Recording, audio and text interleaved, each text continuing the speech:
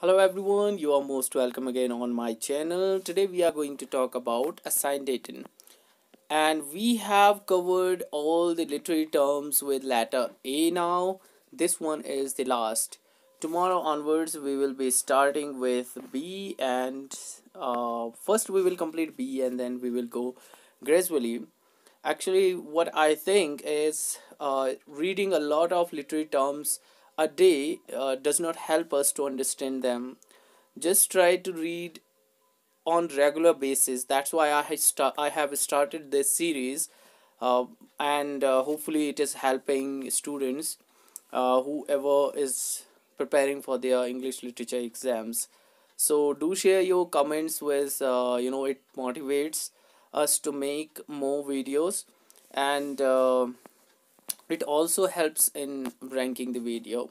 So let's go ahead and let's understand the last term of letter A, Asyndeton. So what is Asyndeton? Actually, Asyndeton is a word, sorry, it is a situation actually, and it means unconnected. Now unconnected, if we'll say grammatically, what do sentences what do connect sentences? We have connectors to connect sentences.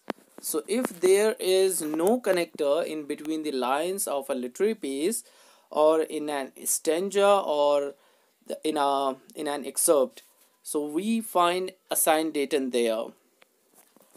Let's see one example here from Othello by William Shakespeare. And Iago call up her father, rose him, make after him, poison his delight, proclaim him in the street, incense her kinsman, and though he in a fertile climate dwell. So here in this excerpt you can see Shakespeare has eliminated conjunctions deliberately.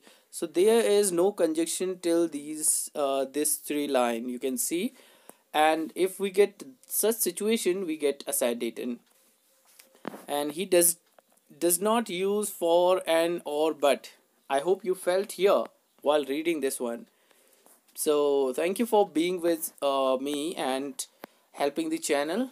Thank you. Bye bye. Take care. Good luck for your exams. See you in next video.